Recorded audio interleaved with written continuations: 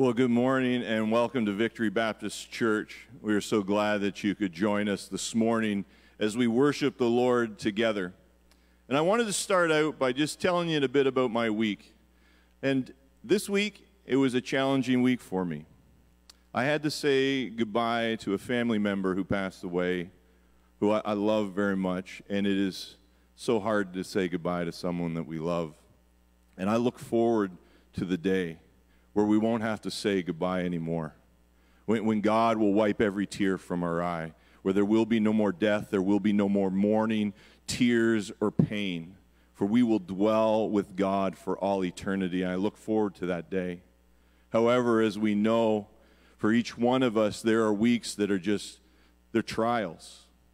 They challenge us, and I had a week that was challenging. And through that week, I kept asking the Lord, there's so many moments I just call out to him. I said, how do I handle this? How do I do this? And each time that I called out to him, he answered me. And through the power of the Holy Spirit, he just kept bringing this one scripture to mind. And if you remember last week, I'd encouraged you to memorize 2 Timothy 3:16, 17. And as you memorized it and spent time with it, I asked you to watch how God would use that scripture in your life. Because it's so important that we get it into our minds and into our hearts. And God uses it. And so I took up my own challenge and I worked on memorizing 2 Timothy 3:16 to 17, which is, all scripture is God-breathed and useful for teaching, rebuking, correcting, and training in righteousness, so that the servant of God may be thoroughly equipped for every good work.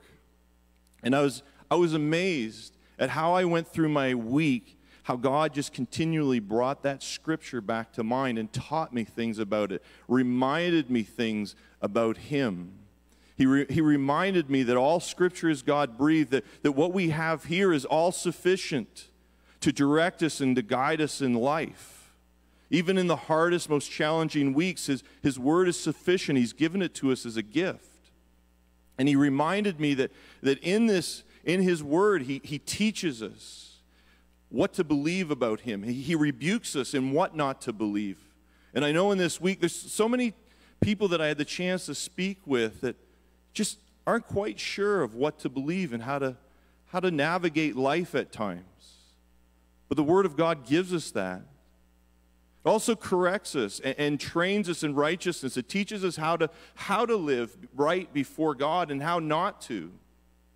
And he gives us his word so that he can thoroughly equip us for all life's challenges, and he's there with us. And I come this morning to praise the Lord for his word. And it's through his word that he sustained me this week. I leaned on Jesus Christ, and he supported me through it. And what I'd love to hear from you, if you took the time to with this verse and memorize this scripture, and you watch for God and see how he used it in your life, I'd love to hear from you. Send me a message. But this morning we rejoice that we have the word of God that equips us thoroughly for life, for every good work. And it teaches us in here, it says, the Holy Scriptures make us wise for salvation through faith in Christ Jesus. We can rejoice this morning because we know that our salvation is found in the Lord. And I encourage you to join with us this morning as we worship the Lord our God. For the Lord is our salvation. Jesus Christ died on a cross for our sin so that we may be set free and have eternal life. Let's worship the Lord together.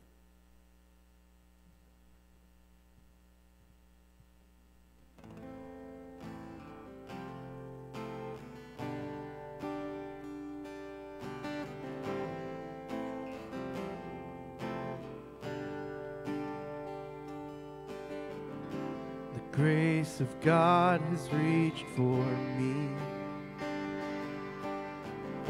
and pulled me from the raging sea,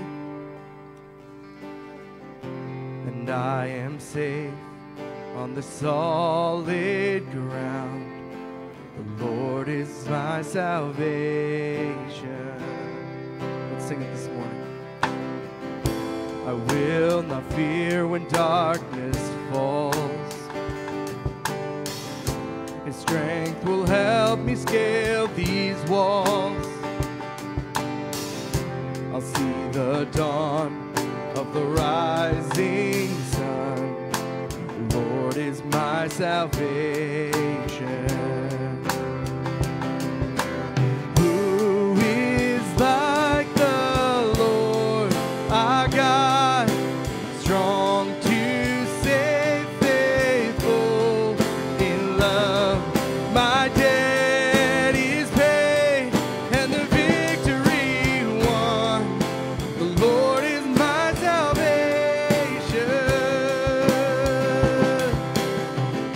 In times of waiting, times of need, when I know loss, when I am weak, I know His grace will renew these days. The Lord is my salvation.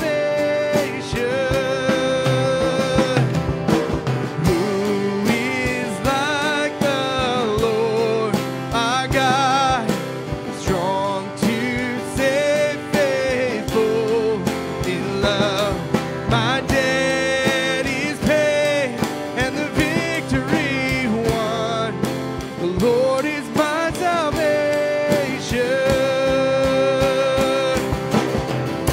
And when I reach the final day, He will not leave me in the grave, but I will rise. He will call me home. The Lord is my salvation. Sing, who's like Him?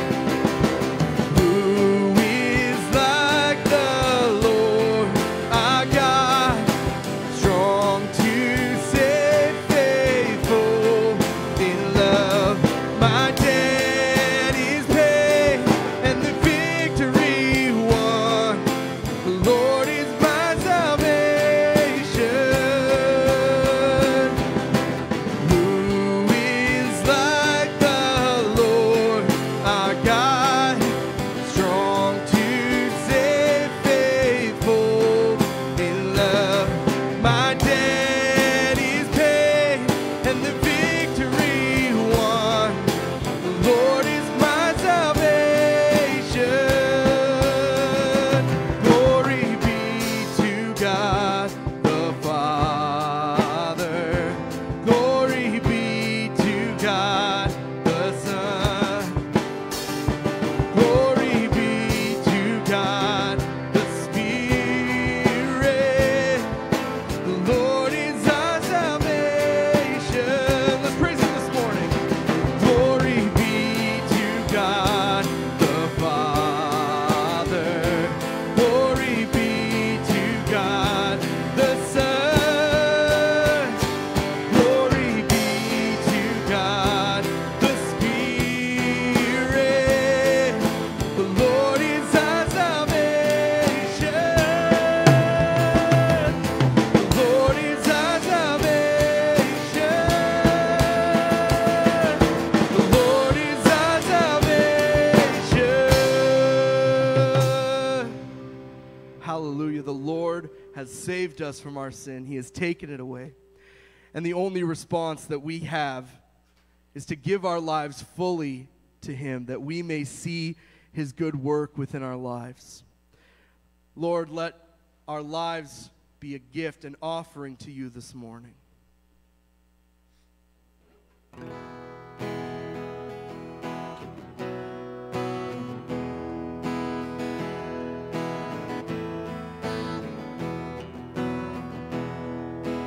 Take my life and let it be consecrated, Lord, to Thee. Take my moments and my days, let them flow in ceaseless praise. Let them flow in ceaseless praise.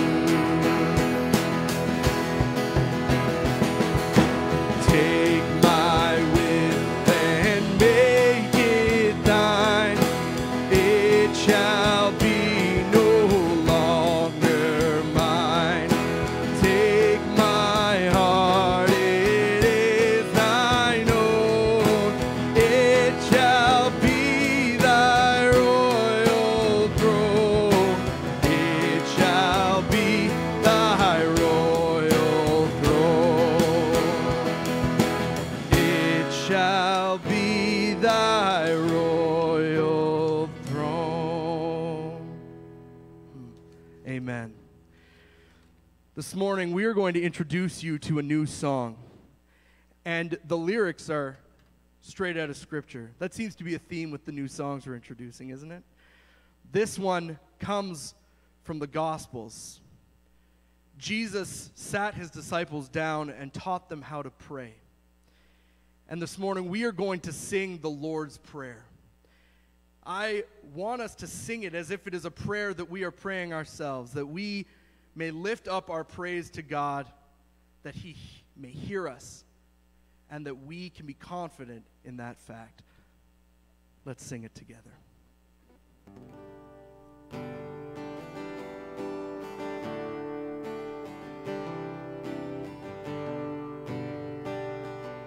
Our Father, who art in heaven, hallowed be thy name. Thy kingdom come, thy will be done on earth as it is in heaven. Give us this day our daily bread, and forgive our sins as we forgive those who have sinned against us. Lead us not, and lead us not into temptation. Deliver us from evil. For thine is the kingdom and the power and the glory forever.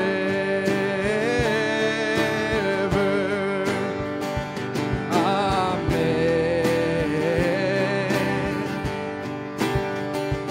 Amen.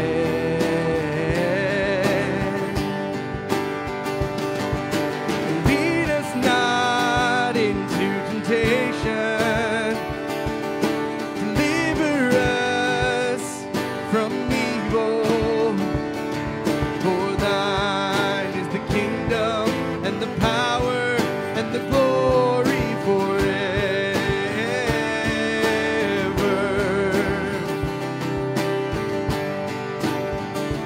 Amen.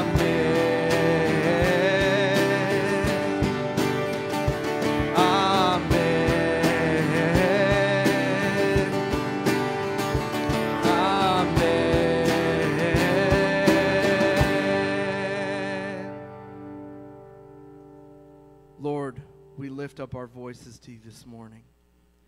We ask that you would send us your Spirit. We ask that you would be with us. We ask that you would give us our daily bread and lead us not into temptation, and that we may serve you for all the days of our lives. In the name of Jesus, amen.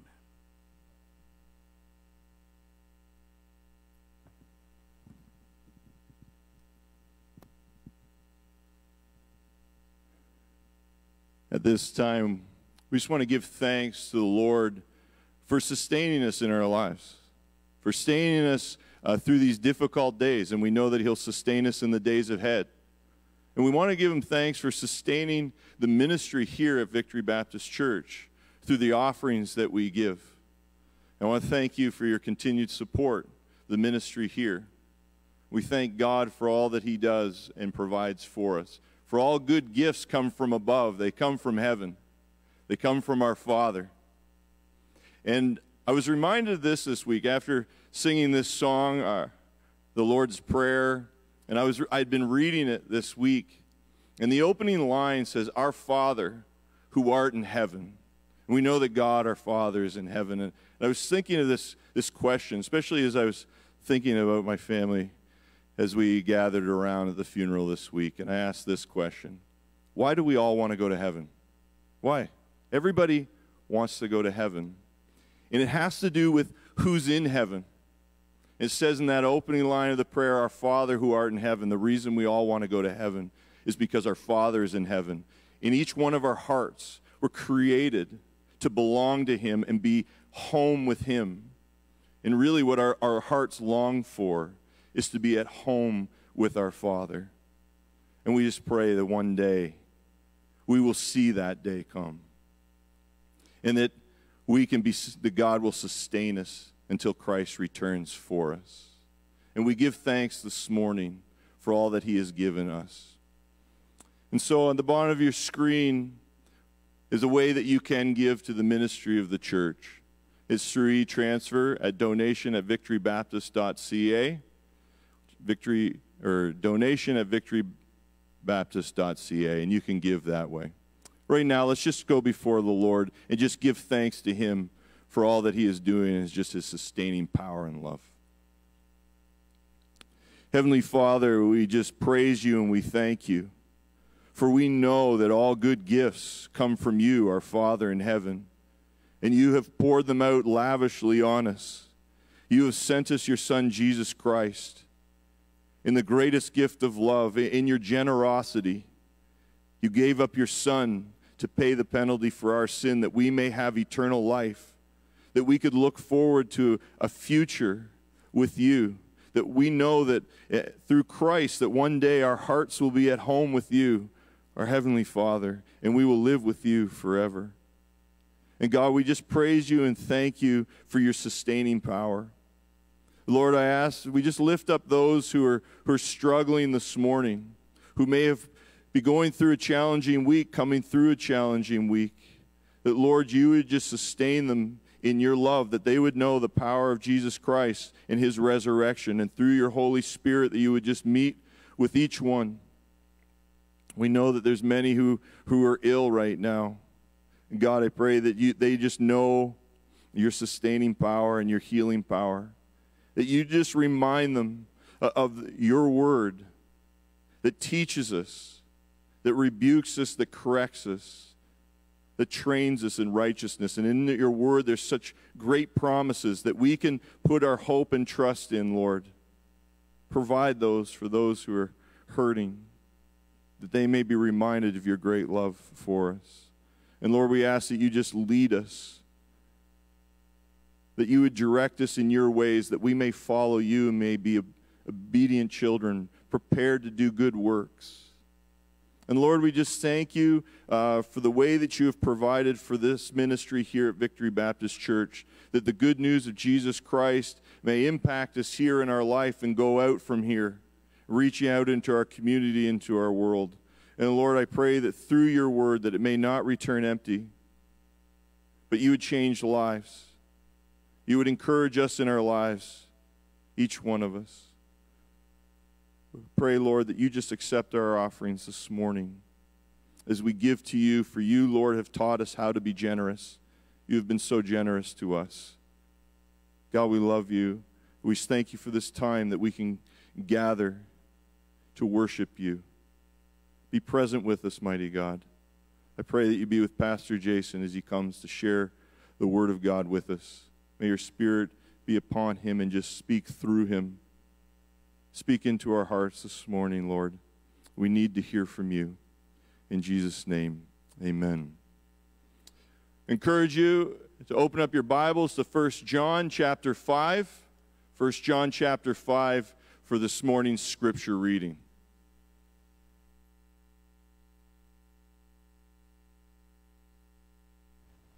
Today's scripture is 1 John 5:13-21.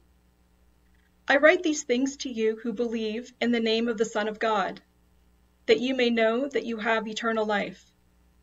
And this is the confidence that we have toward him, that if we ask anything according to his will, he hears us. And if we know that he hears us in whatever we ask, we know that we have the requests that we have asked of him. If anyone sees his brother committing a sin, not leading to death, he shall ask, and God will give him life, to those who commit sins that do not lead to death. There is sin that leads to death. I do not say that one should pray for that. All wrongdoing is sin, but there is sin that does not lead to death. We know that everyone who has been born of God does not keep on sinning, but he who was born of God protects him, and the evil one does not touch him. We know that we are from God, and the whole world lies in the power of the evil one. And we know that the Son of God has come and given us understanding, so that we may know him who is true, and we are in him who is true, in his Son Jesus Christ. He is the true God and eternal life. Little children, keep yourselves from idols. This is the word of the Lord.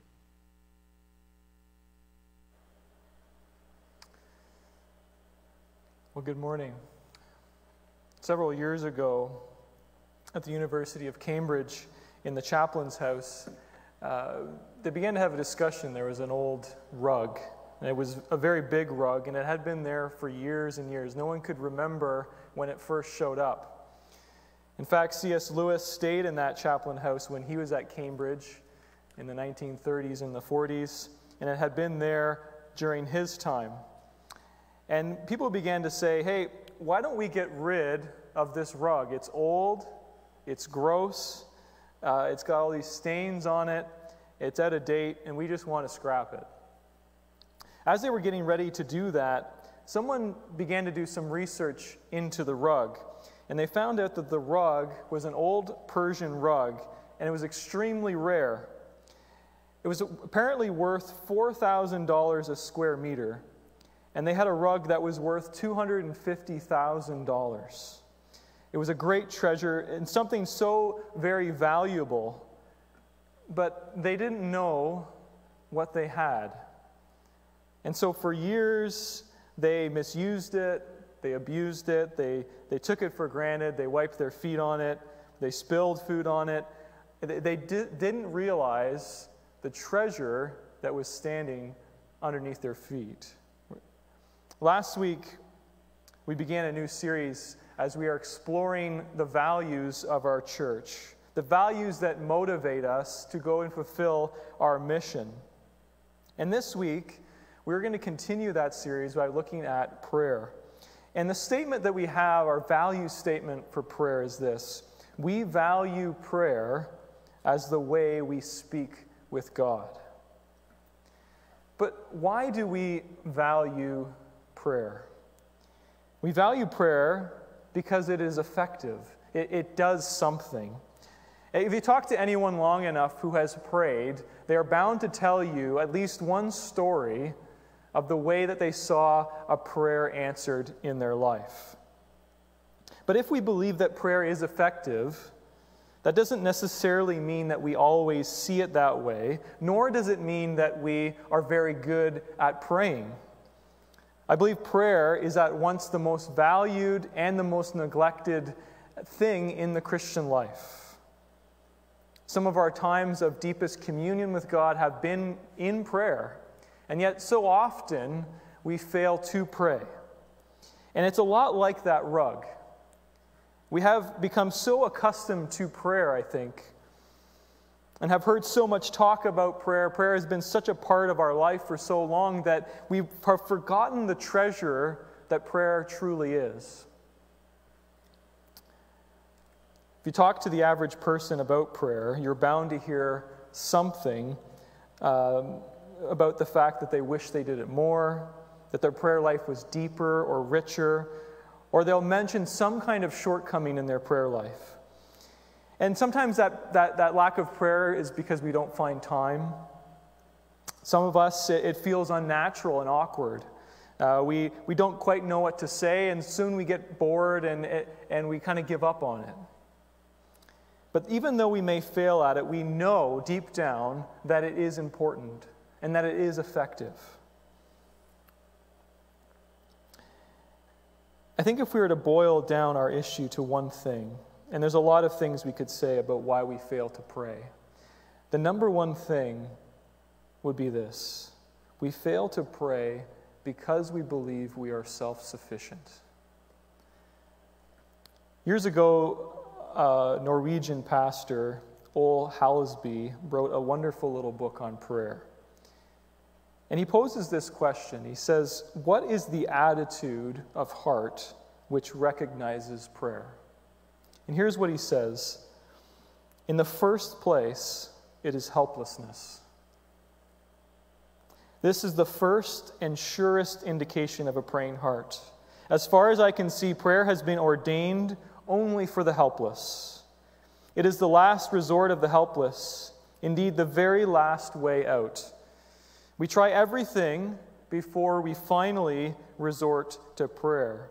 Prayer and helplessness, he writes, are inseparable. We fail to pray because deep down we believe that we don't need to. We don't see ourselves as needy. We don't see ourselves as people needing the Lord. But very often in life, there will be situations that will make us feel that helplessness. And suddenly it's not very difficult to pray, is it?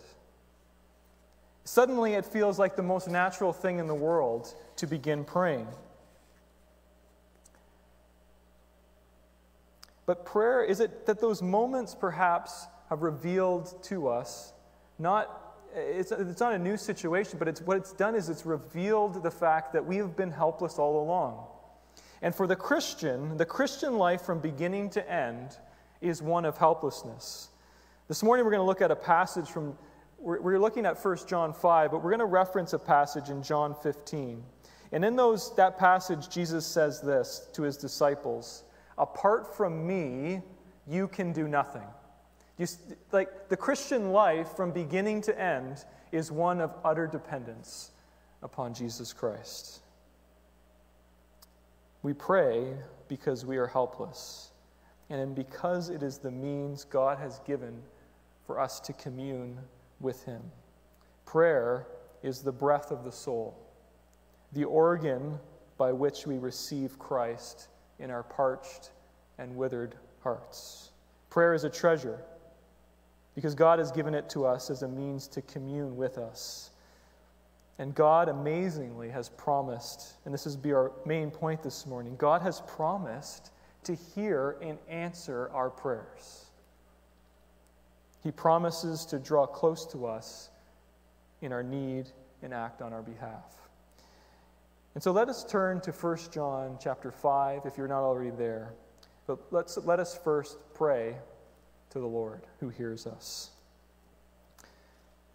Heavenly Father, we come before you, helpless and needy. Apart from you, we can do nothing. We know, Lord, that to approach your throne is only an act of grace. And so this morning we approach your throne in the name of Jesus Christ. And we ask that through your Holy Spirit you would speak to us this morning through your word. Instruct us.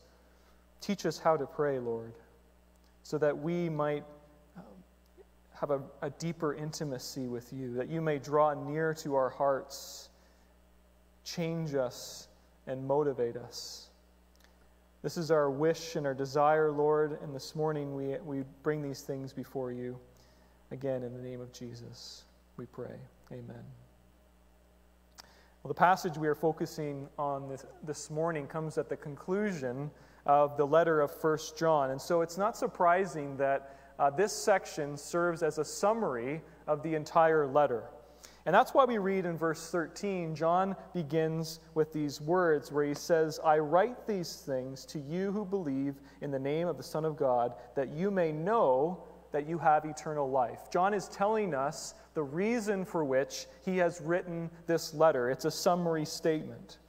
And if we continue through the remainder of these concluding verses, we'll find that John mentions 6 times, uses this word, to know. So obviously, whatever John has written in this letter, it's really primarily been about knowledge, about knowing something about God. So what was the issue this church was facing that John needed to remind them and reassure them of the things they were supposed to know? What had shaken the church's confidence in their salvation enough for John to need to pen this letter? And if we were to piece together some of the statements in the letter, we begin to have a picture of the situation that was plaguing this church. Earlier in chapter 2, verse 19, John speaks of those who went out from us.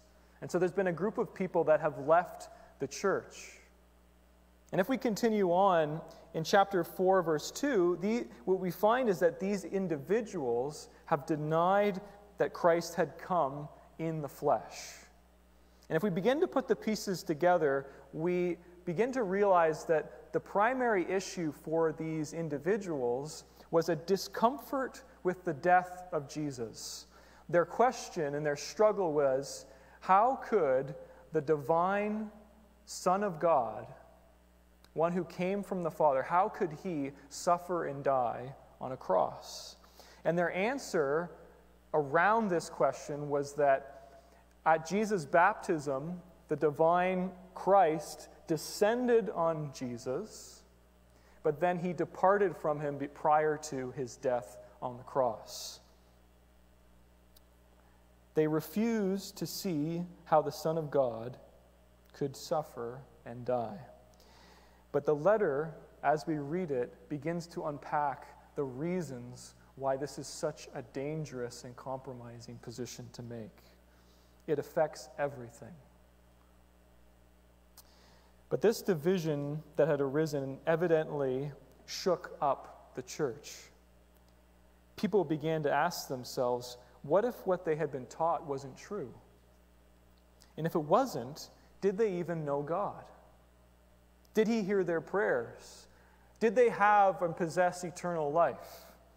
And John writes to assure his readers that they truly have come to know God and assure them of the eternal life they possess in Jesus Christ. And one of the implications of it is this issue that we're talking about this morning, which is prayer. He reminds them of the confidence that they can have that God hears and answers their prayers because they belong to Jesus Christ. And so this morning we're going to focus almost exclusively on verses 14 to 15 as we talk about prayer. And the first point we want to make is this: effective prayer has conditions. Effective prayer has conditions. And we might think to ourselves, well, how can that be? Because isn't everything about grace? And surely that's true. But if we read closely, we see that whenever we read about prayer, we find conditions attached. Let us look, I'm going to focus on 3 interrelated conditions that determine the effectiveness of our prayers. But let us first turn to what we read in verse 14. If we ask anything, John writes, according to his will, he hears us. Notice that it is upon this condition that he hears us and answers.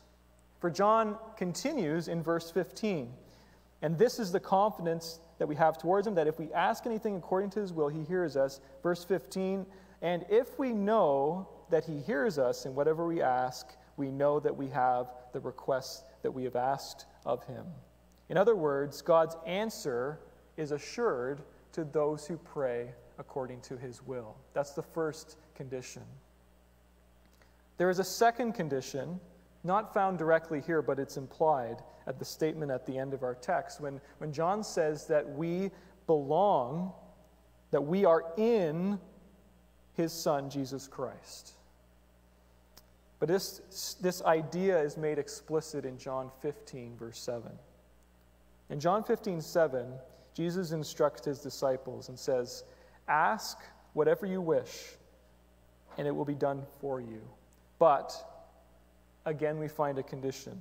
If you abide in me, and my words abide in you. The third condition we found is within 1 John. And it's found in chapter 3, verse 21. Beloved, if our heart does not condemn us, we have confidence before God, and whatever we ask, we receive from him because we keep his commandments and do what pleases him.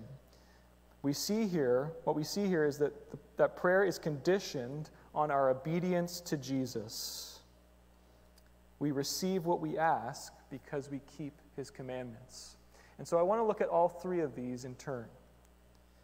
These three conditions could be summarized this way. The first is this: listening to Jesus, belonging to Jesus, and obeying Jesus. Let us look at this first one. The first condition of effective prayer is that we are listening to Jesus. Clearly, to know God's will can only happen if He has communicated His will to us. Often, I think many of us make the mistake when we're praying, Lord, reveal to me your will. What we're asking in those moments is that God would give us some insight into the future. And certainly there's a time and there's a place for that. But to pray according to God's will that's not what John means here. To pray according to God's will is to pray in accordance with His revealed word, in accordance with the Scriptures. John tells us that we can ask for anything, which does not limit us in who or what situation we pray for, but praying according to His will instructs us in how we pray. And let us use an example. Imagine for a moment a man named John, let's say. Recently, John has had a hard time at work. Mainly, he's had one difficulty, and it's a man named Andy. I'm sorry if there's any Andys out there, I just throwing out names. Andy is one of those people that constantly makes John's life miserable. So that every day when John comes home, his wife asks him the question, "So what did Andy do today?" Andy is lazy.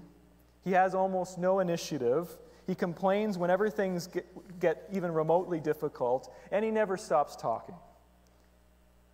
Working with Andy has turned into a nightmare for John. And so each morning before going to work, John prays, "Lord, please assign Andy to another department. Help him find another job. I can't take it anymore." But the other day, something happened with John. As he was in his devotional time, he was brought to the Sermon on the Mount, and he read Jesus' words, "Love your enemies and pray for those who persecute you." And John began to think, he's thinking to himself, surely Andy isn't persecuting me. But do I really love Andy? And then he came to the Lord's Prayer and read, "Forgive us our debts as we forgive our debtors." All along, he'd been looking at what Andy did and didn't do, and hadn't looked at his reactions to Andy. He wanted Andy to change, but perhaps God wanted him to change. Suddenly, his prayers began to change. "Lord, may you be glorified in me today," John prayed. "Forgive me for my impatience with Andy, and forgive him for the sin in his life. Lead him towards you. Give me an opportunity to witness to Andy. Lord, give me patience to love him as you love him." Do you hear the difference? John is still praying for the same situation. Andy has not ceased to be a problem at work. But it is John and his prayer that has changed. And I don't know about you, there have been a lot of times where I have gone into prayer hoping that God would contradict himself in his word. When I read God's word, it makes me uncomfortable because I have to realize that I have to take stock of myself. Praying according to his will is tough business. But God is not a parent that we can wear down with our nagging and with our own desires and wishes. John Stott writes this: "Prayer is not a convenient device for imposing our will upon God or for bending his will to ours, but a prescribed way of subordinating our will to his. It is by prayer that we seek God's will, embrace it, and align ourselves with it." And so we begin to see how the value of prayer is intimately tied to the value we spoke of last week, to God's word. Prayer is not a monologue. It's a dialogue. It's a conversation. And it's always a conversation where God has spoken first. We can speak to God only when we first listened to him. We do not instinctively know what to pray for, but God's word tells us. Let's turn to our second condition. We must belong to Jesus. If we look at the verse from John 15, verse 7, notice that the term Jesus used to refer to belonging is this term abide. It's one of John's favorite terms in his gospel. We are to abide in him. And we might translate this in a more common English as make our home with him. But how do we belong to Jesus, and how can we possibly abide in him? We're all aware, aren't we, that on any given day there is a part deep within us that is like the prodigal son, that wants to rebel, that wants to leave home. And if it were up to us, we could not make our home with Jesus. But in that same passage, in John 15, verse 4, Jesus says something amazing. Abide in me, he says, as I also abide in you. Jesus has made his home in us. Edwin Hoskins, in his commentary, says, this does not mean that if the disciples abide in him, he will abide in them, but rather, because he abides in them, they are enabled to fulfill his command to abide in him.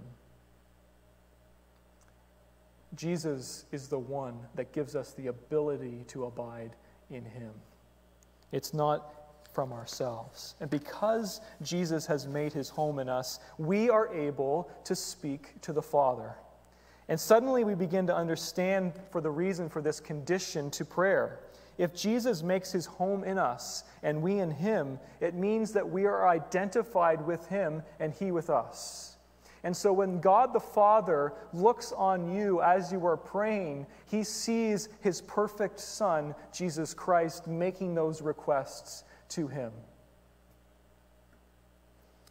The only way that we know what to pray for is because Jesus Christ indwells within us through the power of the Holy Spirit. And so all true prayer begins and ends with God. God is the one who sends Jesus Christ, who dwells within our hearts, that gives us the words to speak back to the Father. It is all grace. Without this belonging to Jesus, our prayers are futile. Who would dare approach the throne of God with their requests? Without Jesus Christ, it is like crying into the void.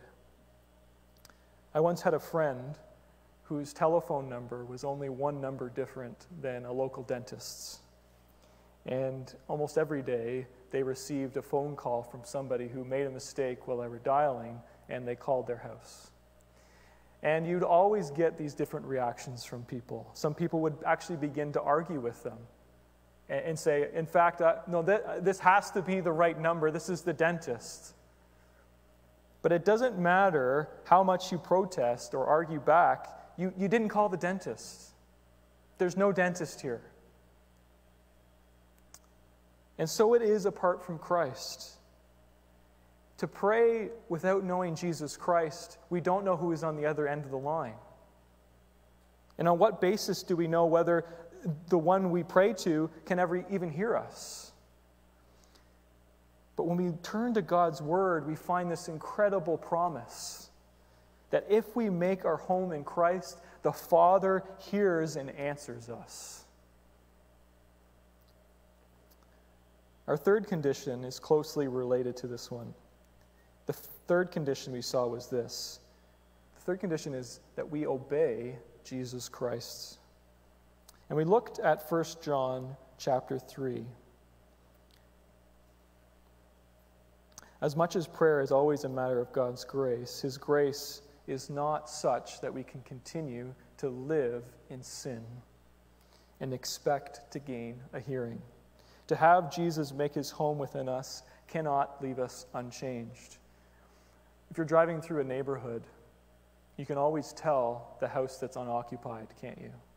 The weeds grow tall, the roof starts to to go, starts to leak, maybe the roof collapses. It doesn't take long for a house to show signs of not being occupied. And so it is with us. If our hearts are not occupied by Jesus Christ, our lives will show it. One of the more difficult sections of our passage, and I'm skipping over the most difficult one, but one of the more difficult ones is verse 18. We know that anyone born of God does not continue to sin. And in the same vein, in chapter 3, verse 9, John writes something similar when he says, no one born of God makes a practice of sinning, for God's seed abides in him, and he cannot keep on sinning because he has been born of God. And so read at face value, we think to ourselves, am I even saved?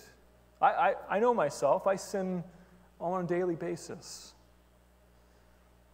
But if we read it on face value, it seems to contradict what we find in chapter 5, verse 16, where John tells us and instructs us to pray. If anyone sees a brother committing a sin, we are to pray for them. And so obviously, John means something different in verse 18. John doesn't mean that our lives will be free of sin completely.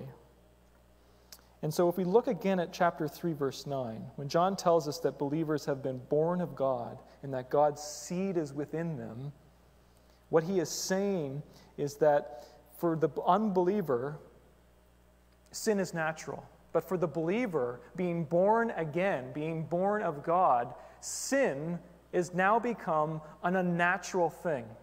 If you're to take a fish and throw it on land, how long does it last? Not very long, because it belongs in water. And what John is saying is a believer cannot keep on practicing sin and be comfortable with it, because it's like that fish thrown onto land. It doesn't belong there. It's no longer in its natural habitat. To have God's seed within us makes sin unnatural. And so if we look at the pattern of a believer's life, it is a movement towards increasing sinlessness. This life not only expresses itself in action, but also grows. The more that this divine seed transforms the Christian, the more impossible it is for them to sin. And so, when we come to the Lord in prayer, we must examine ourselves and say, is there any sin within me? For a Christian to actively engage in an ongoing pattern of sin, it takes a willfulness to move in a direction opposite to that new nature. If we saw a fish trying to climb up on land, we'd think there's something wrong with that fish. And it's the same with ourselves. Even though a believer will continue to struggle with sin and feel drawn to it, there will always be a part deep within that will make them feel out of place in it. To continue in habitual sin, we have to ignore God screaming into our ears to stop. And if we're not willing to listen to God's voice, then why would he listen to yours and mine? First, examine your heart, change, and then you can bring your petitions before the Lord. That's the condition that John is saying here, is we can have that confidence because we keep his commandments. Because in my life I am pursuing Jesus Christ, and I want to do what pleases him. But so far, we've been talking about conditions. But then we come to this marvelous truth. And the second point is this: effective prayer is confident. We find that in this text. A Christian has confidence that their prayer is heard and will be answered. Notice the certainty with which John writes in these verses, in verses 14 to 15. He speaks first of all of the confidence that if we ask anything according to his will, anything according to his will, and if we know that he hears us in whatever we ask, we know that we have the requests that we have asked of him. We know. There's a part of us, I think, that flinches at this level of certainty. And the biggest reason is that many of us, I think, have had prayers that have remained unanswered.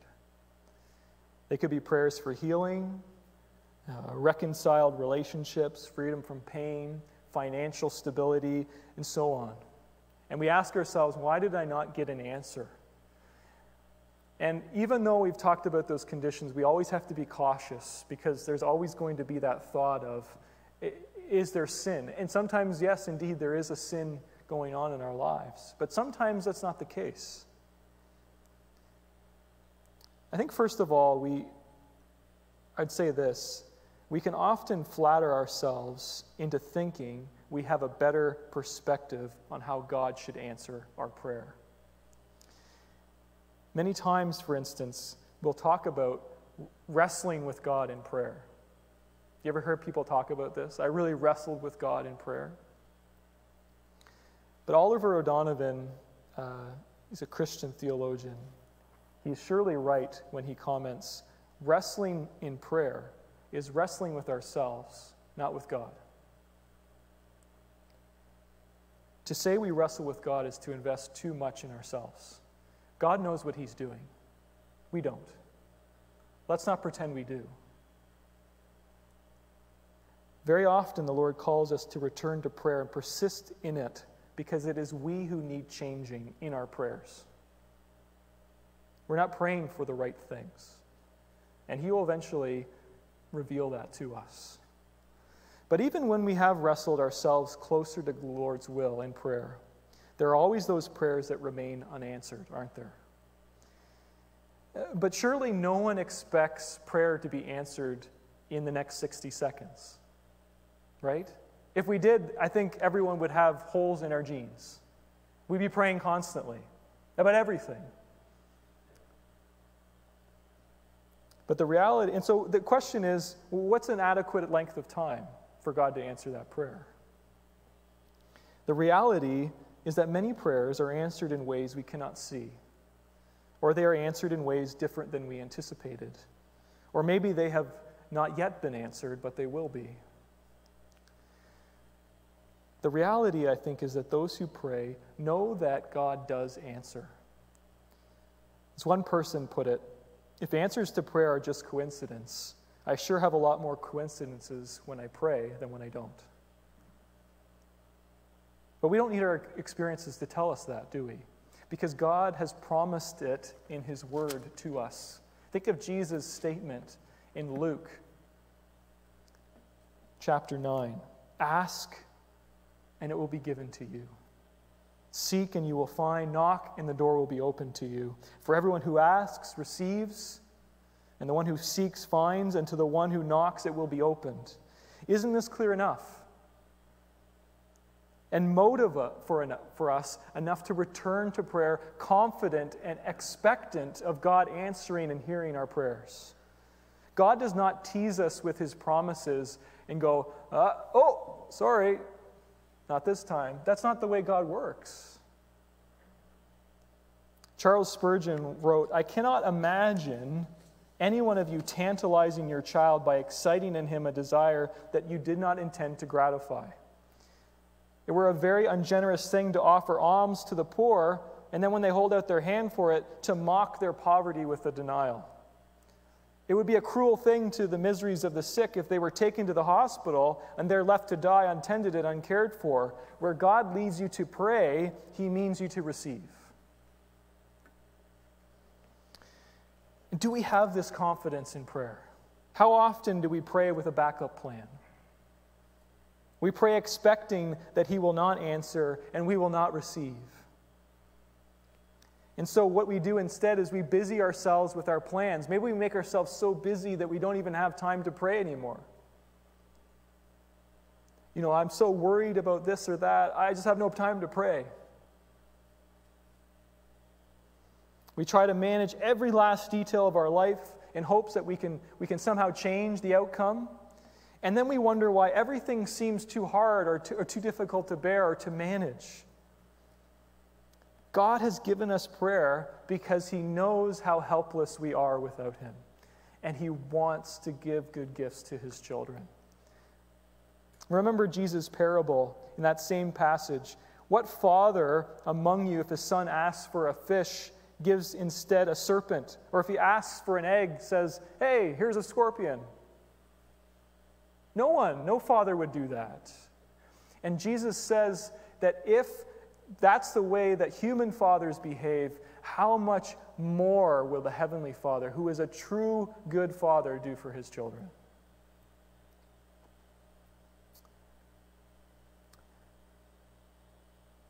Let me ask you a question. If God never answered any of our prayers, but we still had salvation through Jesus Christ, would God still be good? Is it God himself that we are seeking to commune with in prayer, or are we merely trying to get things out of him?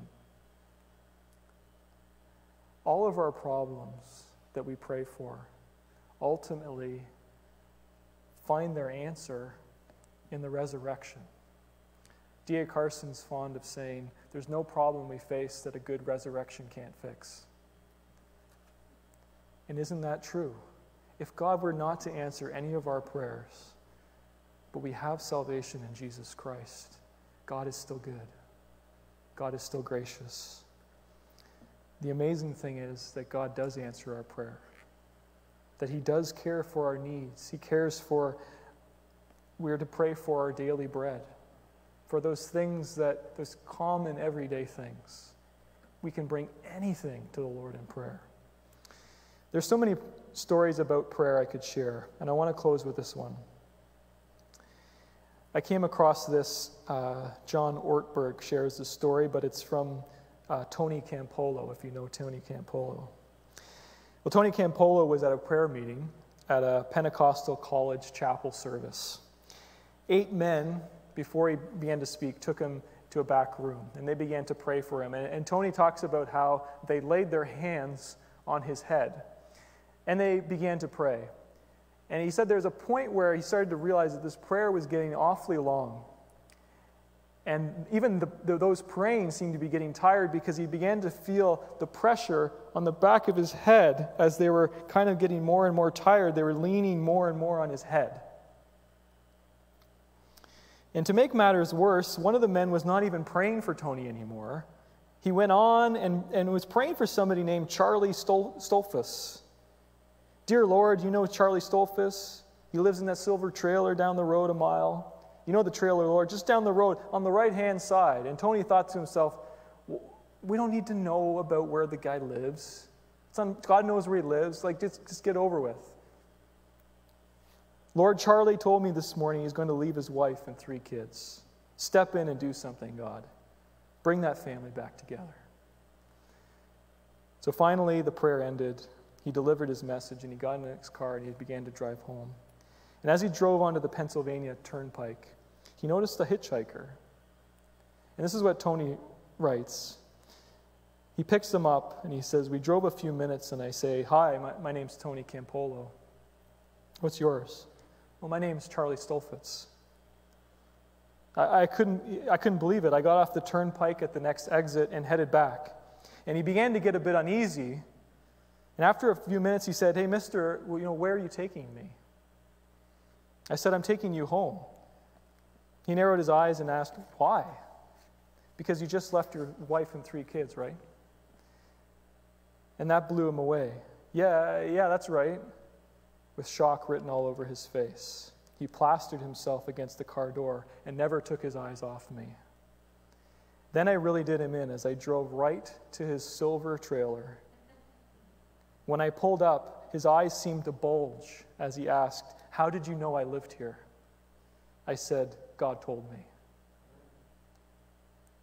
I believe God did tell me.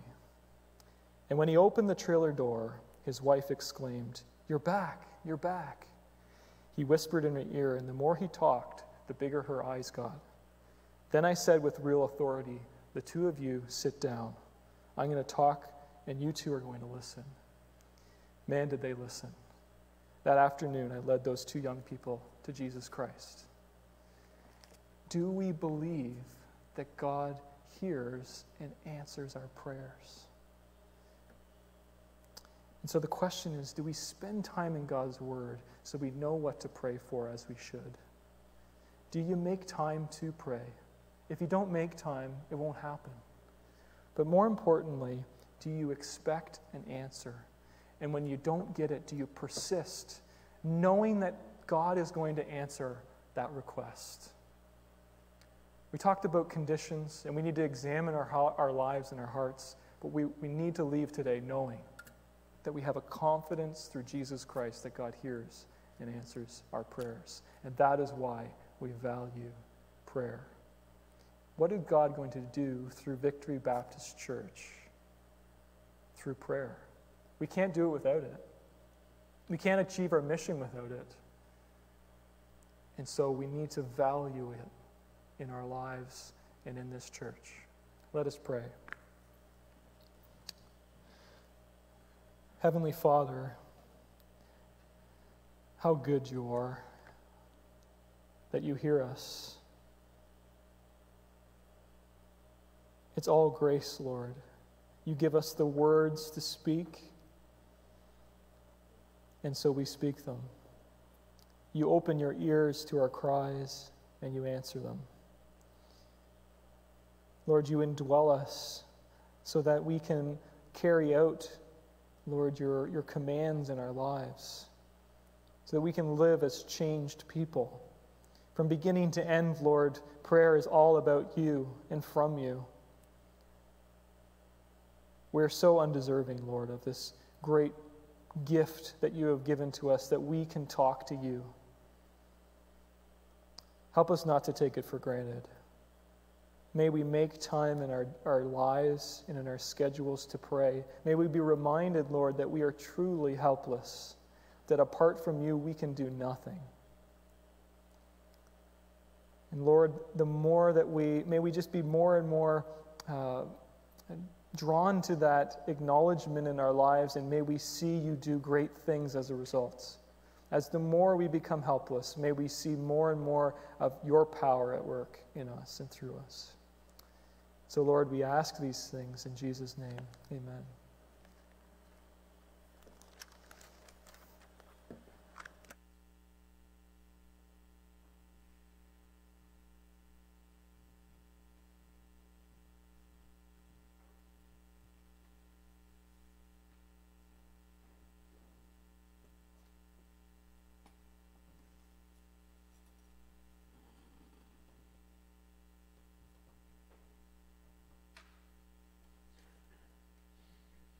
Isn't it amazing that we can be confident in Jesus?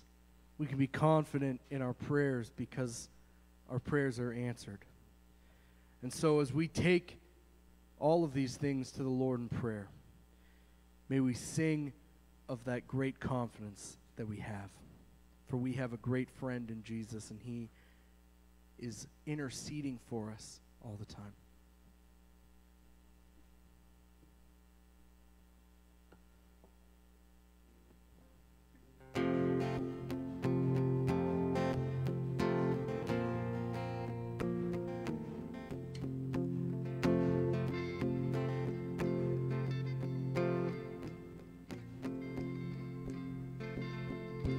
What a friend we have in Jesus. All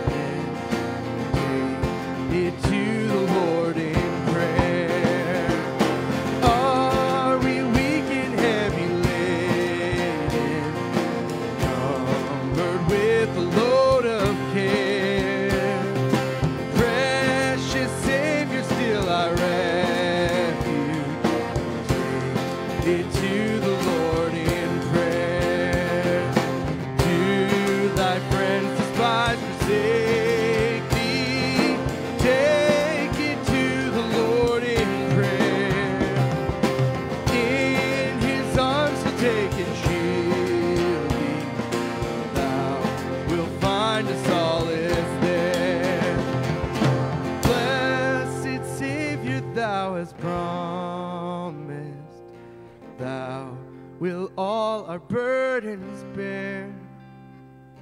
May we ever, Lord, be bringing all to Thee in earnest prayer. Soon in glory bright and clouded, there will be no need for prayer. Rapture, praise, and endless worship will be our sweet portion there. Lord, we pray this morning for rapture, praise, and endless worship. We look forward to the future that we have with you in heaven. Hallelujah. Amen. We'd like to close the service with a few announcements. This first announcement is of grave importance. If you are between the ages of 3 and the end of junior high, so grade 9, like 15? That sounds about right. If you're between the ages of 3 and 15, we are excited to tell you once again that there are lots of things going on this summer for you throughout the month of August. We have our virtual online camp experiences. For children ages 3 to 11, we have our Victory Explorers online camp, and we would love to have you join us. And for those of you who are between the ages of 11 and 15, we have our junior high camp that will be happening throughout the month of August as well. All of the information that you will need to attend this camp, to be a part of what we're doing, can be found on our website, where you can also register to give us an idea of how many people will be joining us. We are so looking forward to having this opportunity to share the gospel with you and also with all of your friends and your family. So please invite as many people as you can to join us this summer. We can't wait to really dig into God's word with you. Got some good news to share with you. Next weekend, we're going to be reopening our doors for Sunday morning service. I know it's been a long time coming, and it's great to be at this place. And I also understand within opening up with all the restrictions and that, there are people who will be uncomfortable coming back and just aren't ready to come back right away. And I understand that. We respect that and know that we're going to continue to live stream our services. We're not leaving anyone behind. We're going to work through this together. What we're going to do for reopening is on Wednesday of this week, we're going to upload on our website and social media just the steps that you will need to take to return to in-person worship. And the big thing that I want you to know is you will need to register to attend. That's a big piece in all of this. You might ask, why do I have to register to come to church? Well, part of it is because we have a restriction on how many people can be seated in the auditorium. We have limited seating. So we need to kind of prepare for your visit and understand how many people will be coming each week to be able to work through those details. So please watch the website. We'll send out an email to the church family about how you can return with us to worship and all the details that go along with that. But we're looking forward to seeing you as time goes on. Pastor Jason?